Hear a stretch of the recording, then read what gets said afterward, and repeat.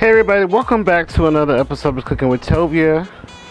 We are going to be making my version of Sloppy Joe. This is sort of a survival Sloppy Joe.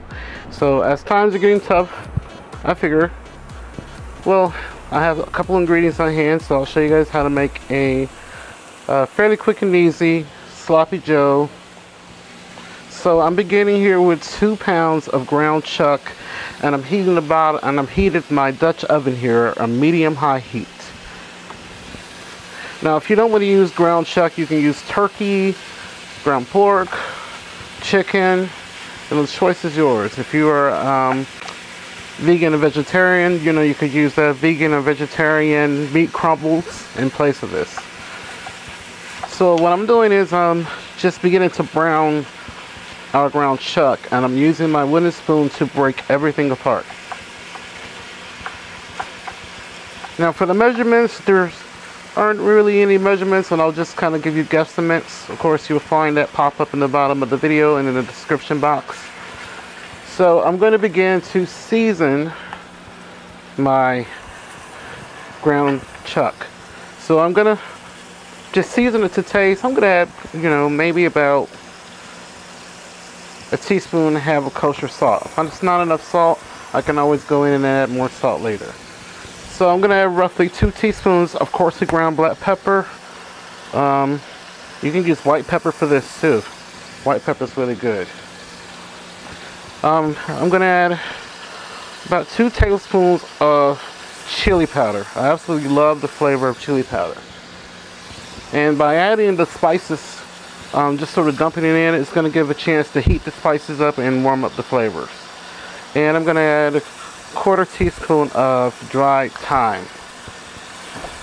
I'm going to give everything a mix.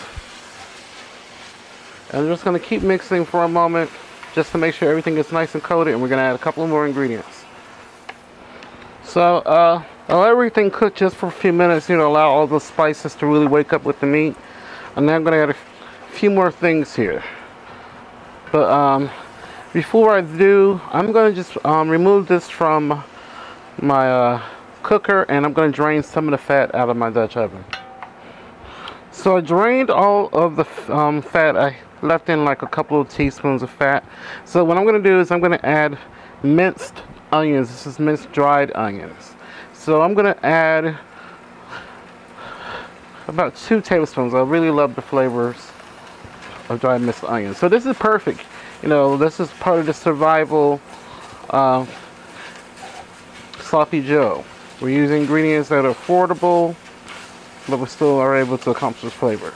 And if you want to use real onions, feel free. If you want to add peppers and just, you know, choose to just add whatever you want to add to your Sloppy Joe.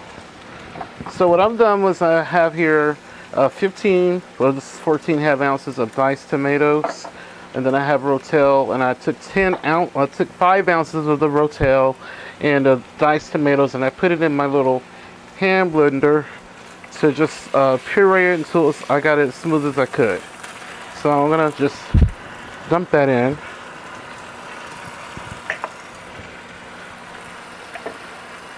I'm gonna give everything a stir.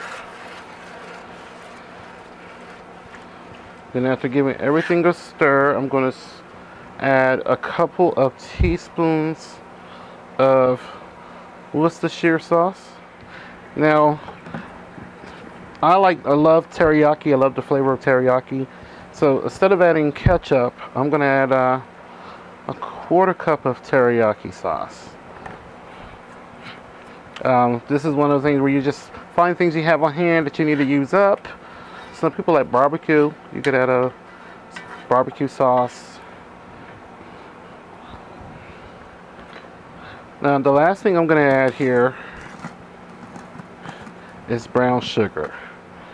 The brown sugar is good to cut the acidity, especially if you have indigestion. So just add a couple of tablespoons of brown sugar. If you don't want to add sugar to it, feel free to leave it out. If you want to add more sugar, add more. If you want to use coconut sugar, that works good too. But the brown sugar, I just like the flavor. Now if you don't have brown sugar in hand, I do have a demonstration showing you how to make your own brown sugar. Just check the description box. So I'm going to give everything a stir. I'm going to allow this to come back to a boil. And once it comes to a boil, as you see here, we're going to turn the heat down to medium heat.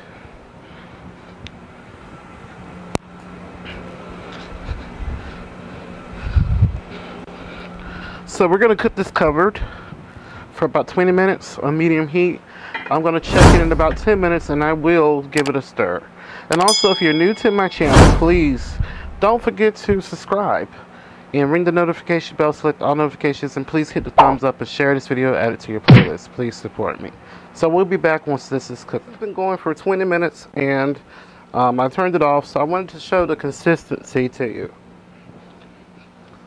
So this is pretty much a really loose consistency. If you want it to be thicker, just cook it longer. So I'm going to make my bread and then I'm going to cook this longer. So I'm going to let this go into, this is at the consistency that I desire.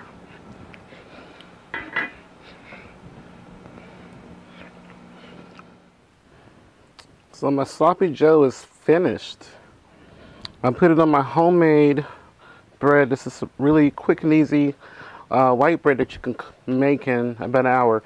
Now I sliced my bread while it's still pretty hot, but if you let it cool, of course it'll be easier to slice. So I cooked my sloppy joe for an additional 20 minutes, and you see this is the actual texture. And I like to put a slice of cheese on top. So here's our sloppy joe. I'm going to try to not make a mess. It looks so good.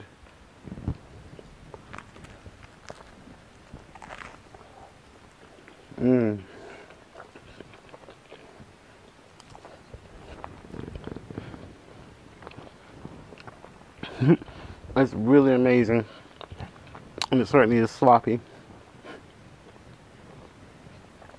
So there you go, how to make homemade sloppy joe with homemade bread. Don't forget to check the description box for my homemade bread recipe. It's absolutely delicious. But thank you so much for watching and supporting, and please live and be well.